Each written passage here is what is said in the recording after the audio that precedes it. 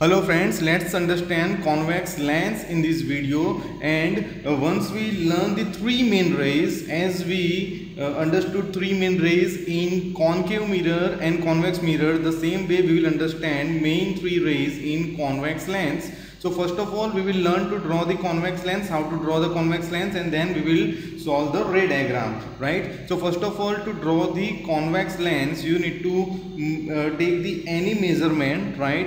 Any measurement which can be which is preferably which should be even number, so that you can mention all the points perfectly. So I will draw the imaginary line at 7, right? I just drew at 7 imaginary line, or I should say temporary line, right? And then I will draw the convex lens, right? So this is what I drew, right? And now I need to go at another side and again draw the arc like this, right? And I will keep my pen on 6 centimeters so that I can draw it perfectly. Now I will draw this thing, right? I will draw like this, and then my convex lens is prepared. Now this temporary line should be this much only, and even it is not required, you need to erase it when you complete your ray diagram, but till that you require this line. Now in this I need to show the C2, right? So I will explain how to name in this. So first of all I will make dot over here 0, right? It will be my C, right, as it was in concave mirror and convex mirror. Then I will write at 4, it will be my F, right? So I will write F over here. Then at 7 it is O. O is known as optical center, right? It is optical center, which was pole in concave mirror. Center of reflecting surface is known as pole in concave mirror, whereas in this lens center is known as optical center. Then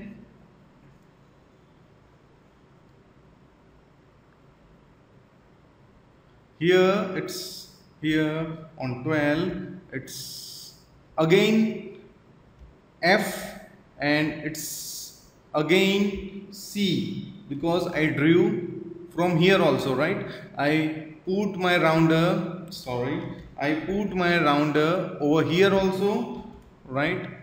And I put my rounder here also to draw this arc. Now I will draw the principal, let me make dot over here. I forgot to make dot over here on 4. And then now I will draw the principal axis as we used to draw in concave mirror and convex mirror. So I will draw the line passing from this all, right? Now I will explain what all these things. So here it's C, here again it's C, here F, here again it's F. Now I will name it as C1, C2, F1, F2. Now C1 can also be named as 2F1, as it is same distance from 0 to F1 and F1 to C1. So both the distance are same. So we can call it 2F1, we can call it 2F2, 2F2. So C2 is also known as 2F2 and C1 is also known as 2F1. I think now you understood. Now we will learn main three rays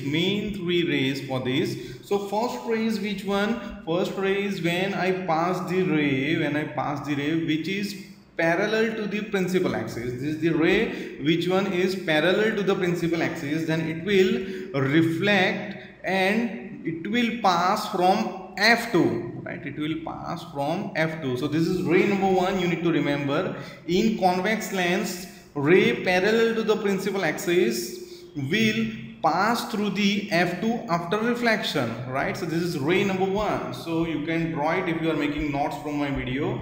Ray number 1. So parallel to the ray parallel to the principal axis will pass through the F2 in convex lens. Now what mistake students make here, that there are certain students who draw the ray like this and they bend it from here, they reflect it from here. So that's wrong. You need to reflect from here, this line.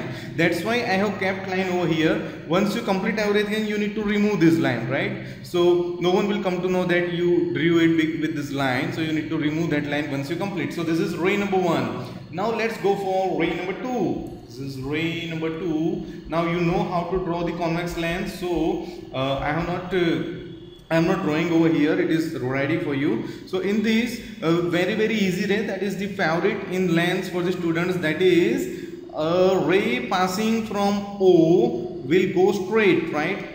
Ray will go from O, will not deviate, and it will travel straight. So incident ray, reflected ray, this is same as C. In C we used to draw line like this, and it comes back in same direction. Reflection is very easy, so you just need to draw this kind of 2 arrows. And now this is ray number 2. Now ray number 3.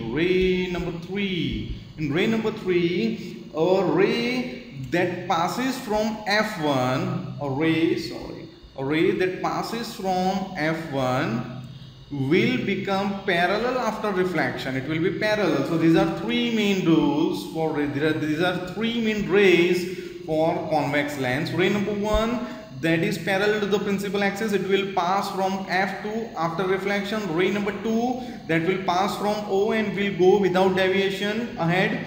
And ray number 3, that passes from F1 and will go parallel to the principal axis after reflection, right? So now you understood these 3 main rays. So with the help of these 3 rays, you can draw any ray diagram asked in the question, asked in the examination. Now this is the ray diagram we will draw. Position of an object is given, and this object is in front of convex lens, right? It will be asked in the examination. Position of an object is beyond 2F. So what is beyond 2F? I already explained, right? This is 2F.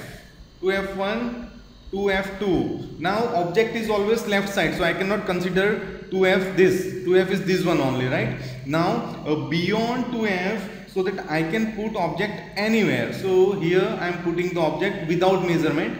You can keep the height 1 or 1.5 to draw the better diagram. Now I can pass any 2 rays. I explained earlier, to form an image you need to pass any 2 rays. So I am passing first ray, that is parallel to the principal axis. Now it is an incident ray. Now it will reflect and it will pass from F2. So it will pass from F2. Now another ray, what will happen to the another ray? It will pass from O. That is very easy, so I am using this ray. It will pass from O. Now you can use any two rays which you like. You can even draw the ray which passes from F, right? You can draw like this also, and you can draw, then it will become parallel after reflection. But all the rays will meet at same point, but you need to you don't need to show the third ray. You need to use any 2 rays, but I just drew it to show you that it will give you a same diagram whether you whether you use any 2 rays. So this is my, again I need to draw arrow like this.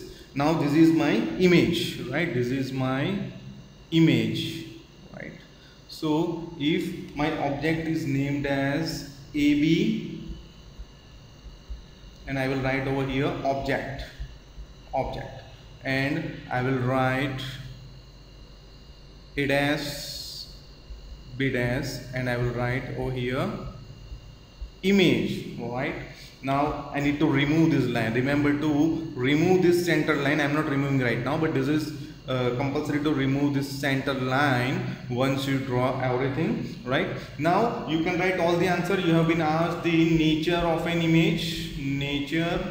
Now I told you when image is at another side of mirror, it is virtual. But in case of lens, you need to write, in case of lens, you need to write virtual only if it is dot dot dot dot line. You need to draw the dot dot dot line, and when you will draw the dot dot line, when your diagram is something like this, I am showing over here, right, that this is your principal axis, right? And if you try to draw, suppose this is F, this is O, this is C, this is F2, this is C2, let's say C1, F1. So this is just for you to understand, right? If I put object over here, I pass one ray, right, that will pass from F2, right, and then I will pass another ray that will pass from O, and if these lines are going far from each other and there are no chances that it will meet anywhere, so you need to go reverse, as I told you earlier. And when you need to go in reverse, you need to draw the